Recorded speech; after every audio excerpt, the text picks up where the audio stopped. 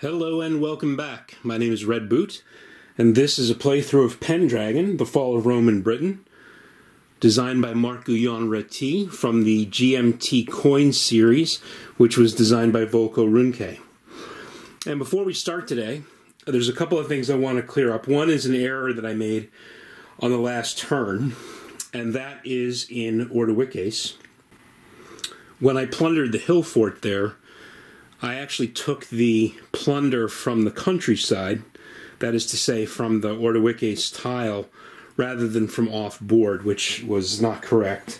So, and I should have taken two plunder from the hill fort. So I'm going to put one plunder back to make for the two plunder that I should have taken from off-board, and I'll place one plunder back onto the countryside. So I wanted to clear that up. Now the second issue is a little bit more substantive. I've sort of made an executive decision here. It occurred to me as I was editing the last video that if I'm going to run through all 78 cards, or at least 72 of them, almost to the end, it's going to take me forever to do that. So I think what I'm going to do is I'm going to convert this series into the barbarian conspiracy scenario. Because I think if I actually try to get through all of those cards, it's just going to take too long. So that doesn't change the setup at all. It changes the victory conditions substantially. Primarily, doesn't change the Dux and Civitates victory conditions, but it substantially changes the victory conditions for the Scotti and the Saxons, primarily because they don't have as long to catch up and build up renown, which is really what the victory conditions in this series are all about. So the other thing is that we're not going to use the pivotal event cards because they're not used in that scenario. So I hope you all don't mind, but this series was probably going to end up running about 18 or 20 videos, and I think that's just too much. So this is the way we're going to play it. So the next thing we do is we move on to the gameplay. And with that, we look at the Anirim card. Now the eligible factions right now are the Scotti and the Saxons. So the Scotti are going to go first. They're not going to use the card, and my die roll was too large to have them do a return command. So the next thing they're going to do is a raid. And I figured out already where they're going to raid, and they are going to raid with ransom because there are no more inviting targets inland from the points where I've raided, so they are going to raid with ransom. And they are going to do that in Dematai,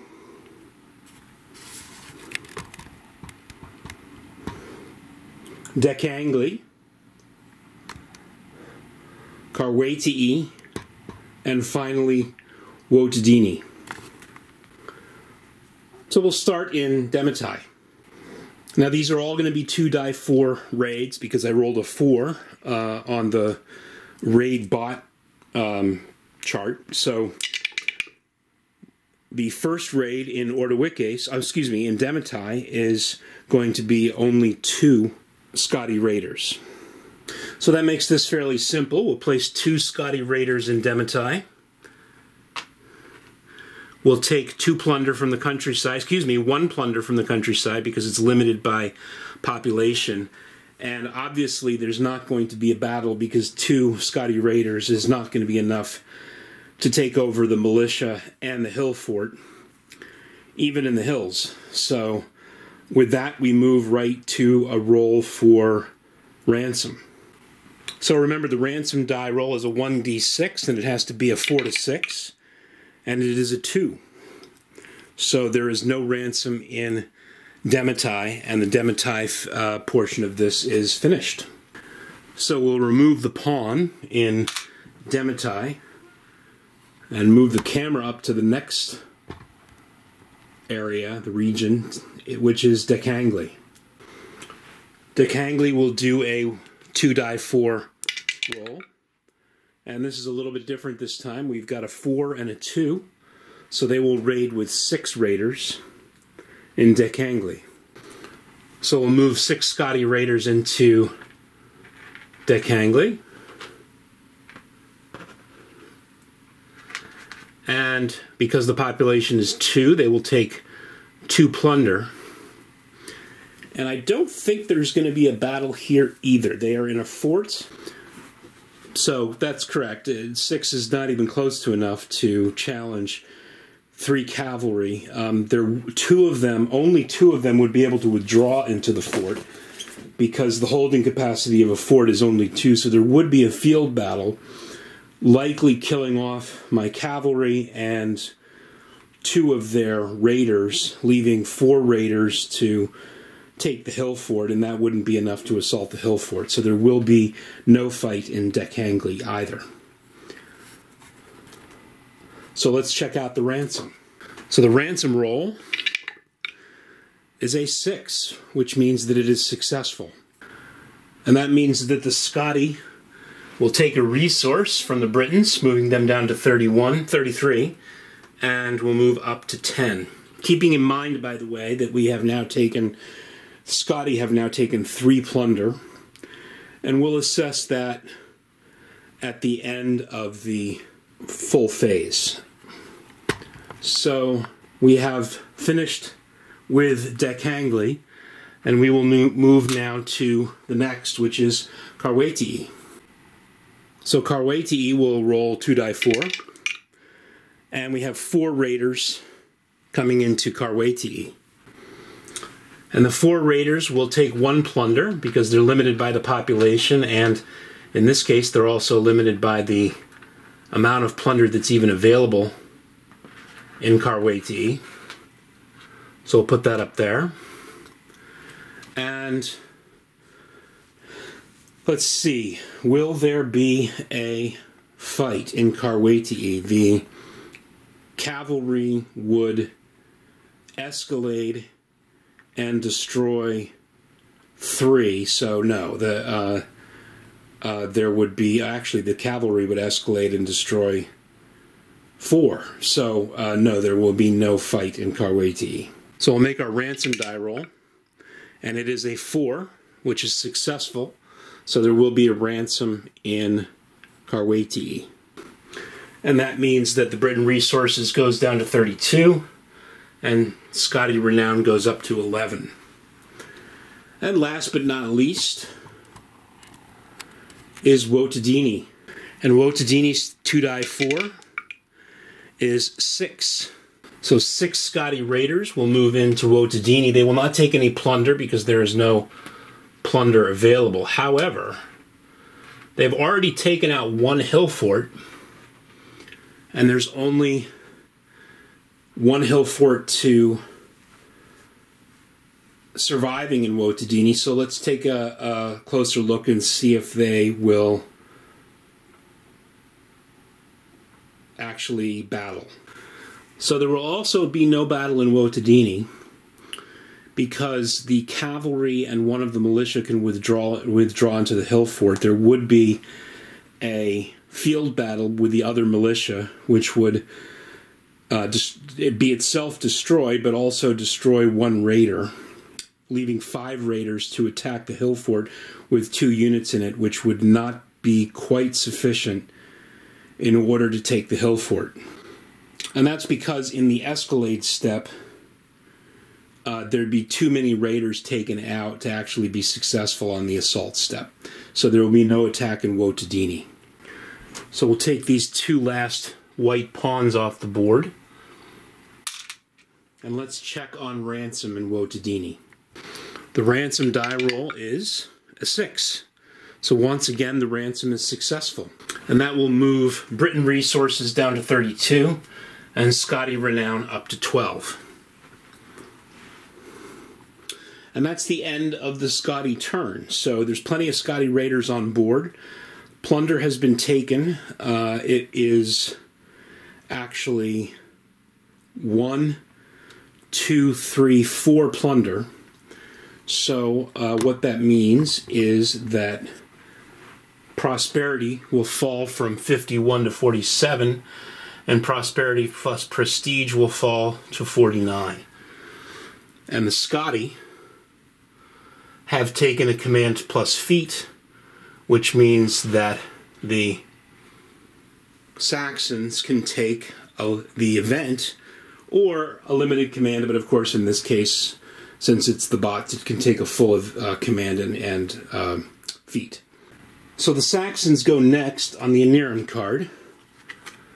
They're 4th, and they're not going to take the event because, as you can see, it's got a raven silhouette behind it. So they're not going to take the event, and that means they're going to take a command plus feat. And having rolled for this, it's actually going to be quite interesting because they're going to take a march command with a settle feat. And this is very interesting because the one place that they have where they can do a settle command is in Kantiaki, and that's going to build them up quite a bit and allow them to march into Londinium. So what I've sort of figured out here is you're going to get 3 warbands added to Kantiaki for a total of 8. And then we have to leave behind enough pieces to continue to dominate Kantiaki, which is 3 pieces total. The other 5 will march, and the best place for them to march in terms of the place with the least troops is into Londinium. Now, they don't take control of Londinium because, remember, even though they have numeric superiority in Londinium, they don't have a fortress, and the fortress is required in any region, but in particular in a city. A fortress is king, and so they're going to have to take that fortress in order to take Londinium. But that is a dire development for the Britain player, because the Saxons have entered Londinium on their turn. And that is going to be their turn. So we'll move to the next card, which is the Shades of Boudica card. And we turn over the Gewisse card. Gewisse? Gewisse? Not sure if it's Germanic or not. So we'll call it Gewisse. And on the Shades of Boudica card, we see that the Civitates player is the first player. So let's go ahead and move the Scotti and Saxons to ineligible, and move the Civitates and Dux players to eligible. And let's make some decisions about what we're going to do with the Civitates. One thing I need to do, though, before I get too far down the road is I need to charge the Scotti for the amount of renown that they made for the 2d4 attacks. So there were 4, so they're going to move from 12 down to 4. Now, having re-geared this a little bit because of the change to the Barbarian Conspiracy scenario from the full scenario, I've looked at the victory conditions, and remember that I'm playing the Civitates and the Dux, and so we will take the worst performing of those 2 at the end if there's no immediate victory by a party, which currently is the Dux. The Dux are at, I think, -11, whereas the Civitates are still at +4. And we will compare that to the worst of the 2 for the Scotti and the Saxons, which, according to my current calculation, is a Scotti at about -14. So what we need to avoid over the next 10 cards or so is a Scotti resurgence in renown that surpasses the Dux. if that makes sense. I hope that makes sense. So what does that mean for the Kiwitates? Well, the Kiwitates really need to sort of help the Dukes, if you will, and probably try to bring down as many Scotti as possible to limit the amount of plunder that is taken in a turn, and to somehow and to limit Scotti renown as much as possible. So I'm thinking that as an initial part of that, what I'm going to do is I'm going to do a muster command to bring back as many of these Kiwitates troops as possible, because we've lost quite a few, even though we haven't lost any Dukes yet, except one fort from a card action in Kantiaki. So I'm going to muster, and I think I'm going to probably use the rule command to, haven't quite decided yet, but what I'm thinking is I'm going to use the rule command to bring that refugee back into the population for the price of 5 resources, which is a pretty high price, but I'd like to do that rather than losing it completely at the end of the game. So with that in mind, the first place I'm going to recruit or muster is Dematai, because there is a hill fort there and 1 population, so I should be able to muster 2 militia in that area. And it is an area with Scotti raiders, so with a little bit of luck, we'll be able to flush out those Scotti raiders in a battle command at some later point. The second place I'm going to muster is going to be Dekangli. Although there's no hill fort there as a muster point, I can put in 2 per population if I control the region, which I do.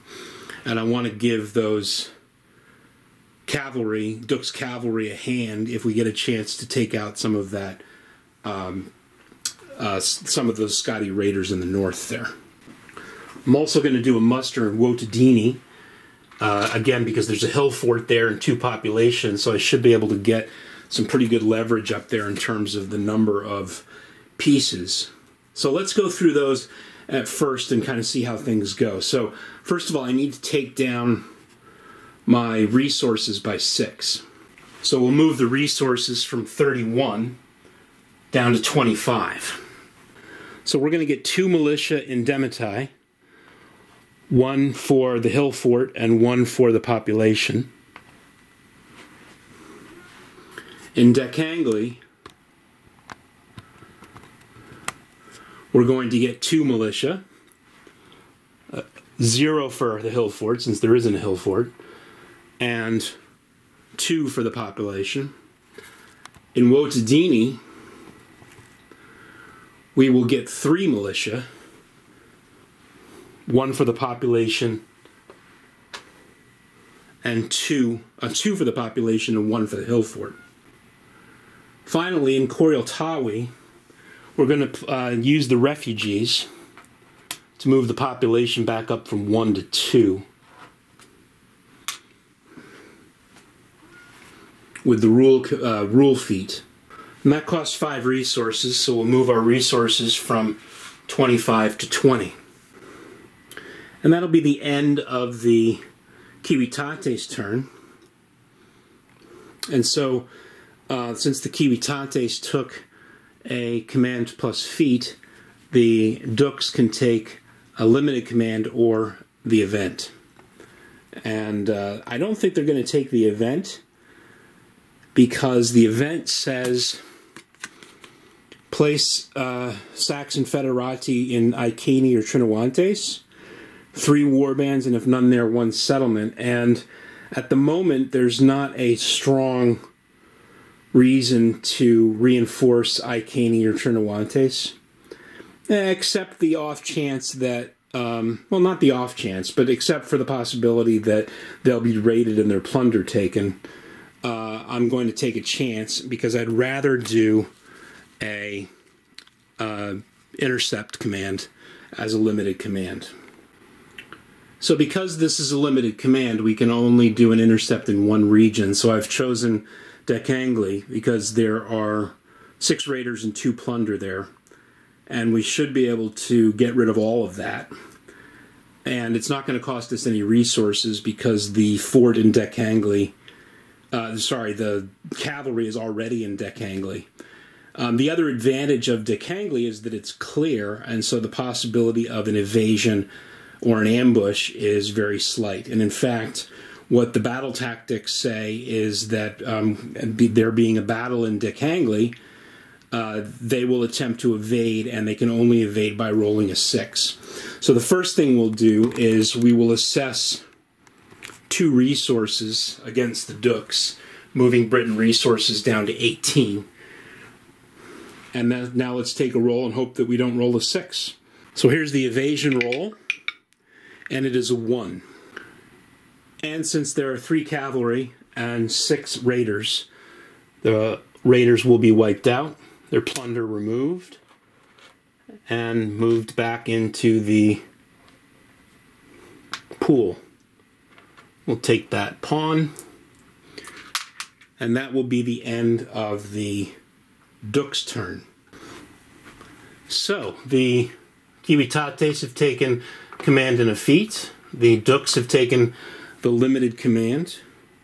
Those are done, so we'll put the Scotti and the Saxons back to eligible and move the other 2 down to ineligible. And let's see what the next card brings. So the Gavissa card moves on to the discard pile, and the next card to come up is Feeding the Ravens. It appears the Saxons are first, but will probably not take the Gavissa card because it's not a shield card, and they probably, my guess will be they might raid. They might do battle in Londinium as well, but let's see what the bot says. So, in the grand scheme of things, always trying to prove me wrong, the Saxons actually are going to take the event, because when we got through the bot, we went through the bot,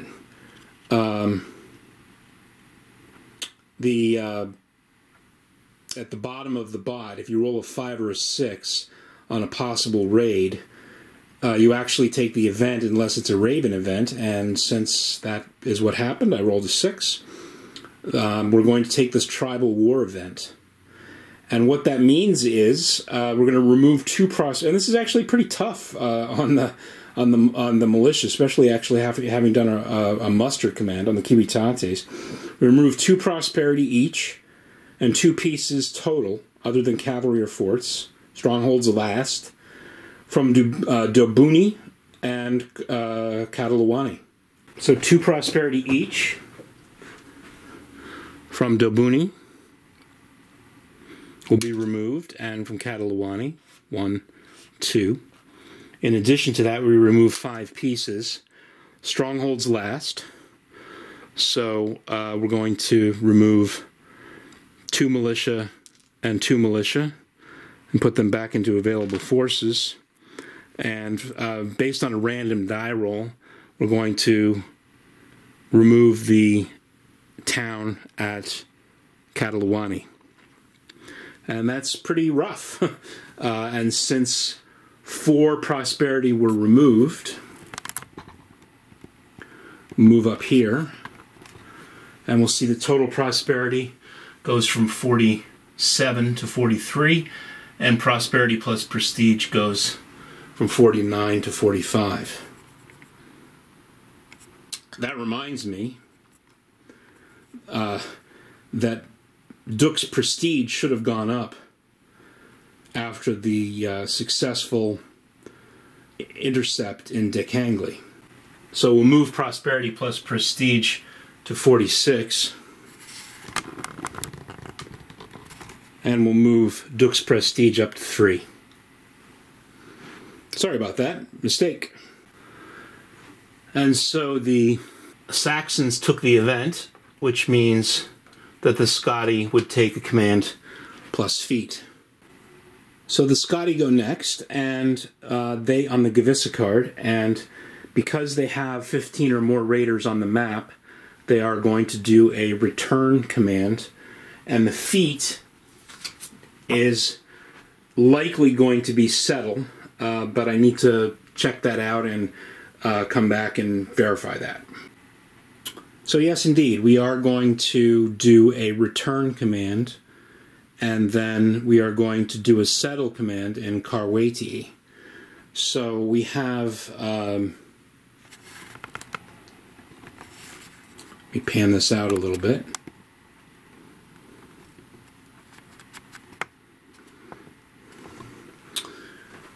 We have 6 Scotti raiders in Wotadini with no plunder. In Gouyon-Rety, we have 1 plunder, moving renown up to 5. I'm going to leave those 4 there because we're going to be using those to possibly convert to warbands. In Ordowikes, we have 3 plunder. Move those Scotti back. In Gouyon-Rety, we have 2 plunder. Move those Scotti back. And in Demetai, we have 1 plunder. Move those Scotti back. So we have a total of 7 plunder. Already moved 1 up. So 6 more. That moves Scotti renown up to 11. And now we'll take a look at Gouyon-Rety again. And in Gouyon-Rety, we have 4 raiders that we'll try to convert into warbands.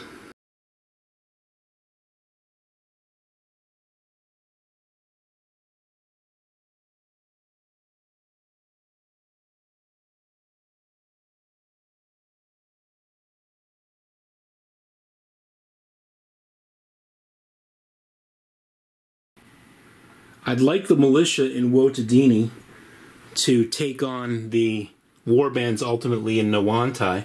So I'm going to move 4 over to Nwantai from Wotadini, which is going to take 2 resources.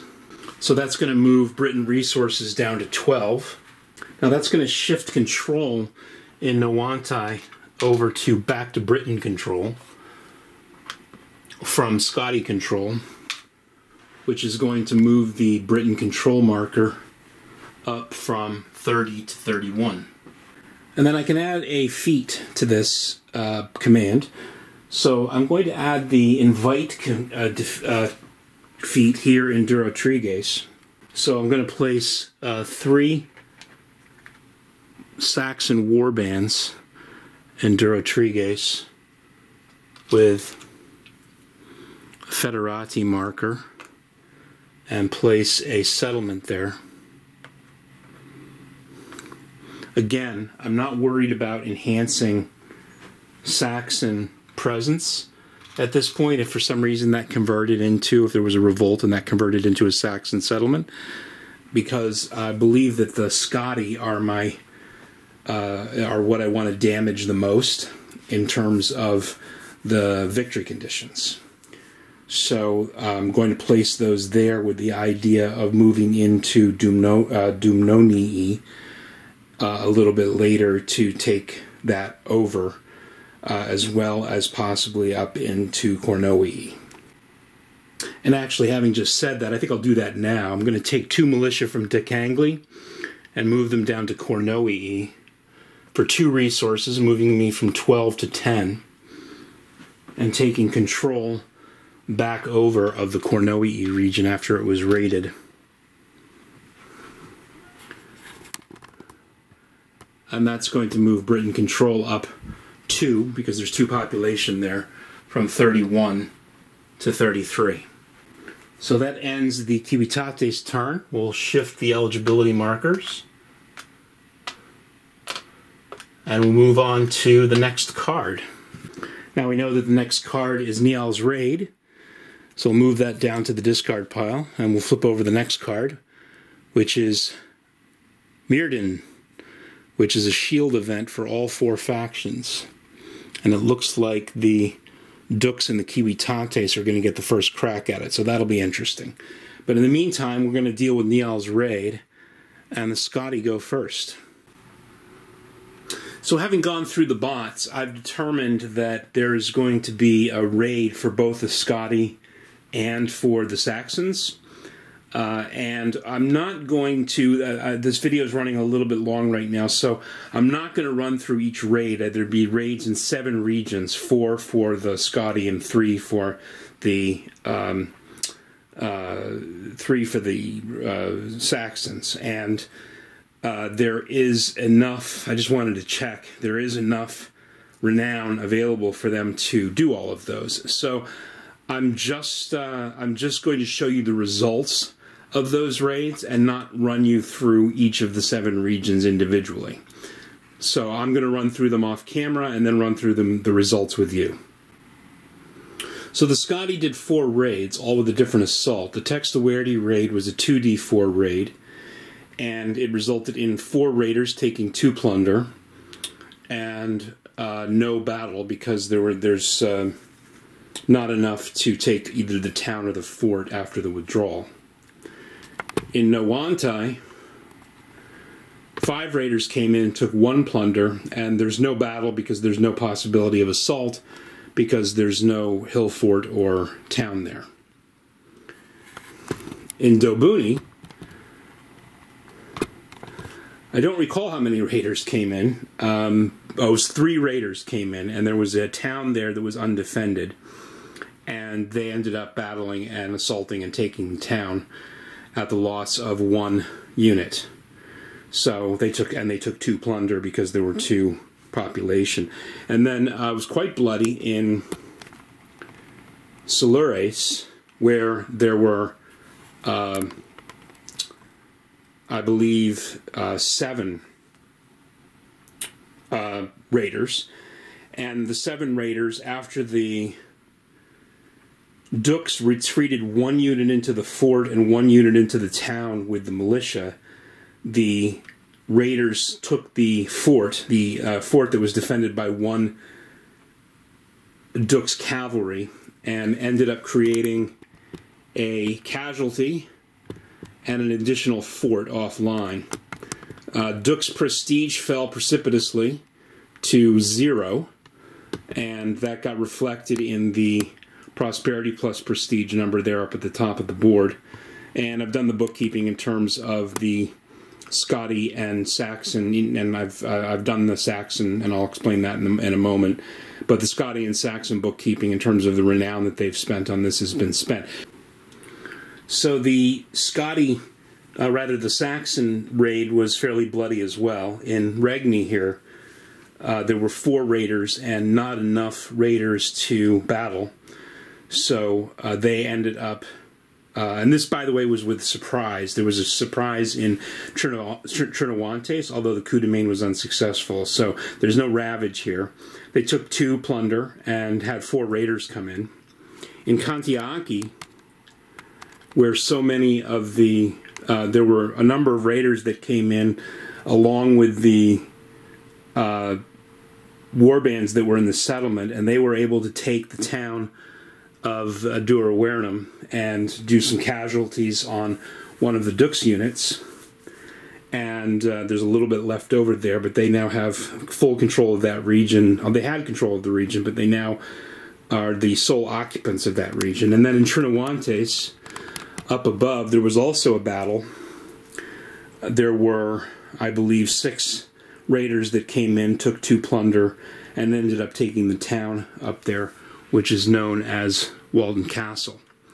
So that was fairly bloody as well. There's still no control of that region for the Saxons because there's still a stronghold with militia there. But other than that, it was a pretty devastating turn for the Britons. Hopefully they will be able to withstand the onslaught as we move through the last few cards. So I will tell you that as of now, it is the Dukes with the lowest tabulation on the score. So so if the game ended now, which of course it won't, but if the game did end now, they would end with minus 29 points, whereas the Scotti would end with minus 19 points, and both the Saxons and the Civitates would end with more than that. So as of right now, the winning side is going to be the Barbarians, but hopefully we'll be able to pick up some slack here. That was a pretty bad turn in terms of plunder that was taken. Some of the richer regions down in the southeast there that hadn't been touched for quite a while were attacked, and quite a bit of plunder was taken, and that's really what brought down the prosperity so low. And prosperity, of course, affects the Dukes very directly in terms of their prosperity plus prestige score, and that's what is so low and why they're at -29 right now. So join me next time. We're getting down to the last few cards. We will switch over to the Mirrodin card next. Go ahead and do that now. Well, just on camera. And the next card is going to be the Dalreda card. So we'll put that into the top of the play deck.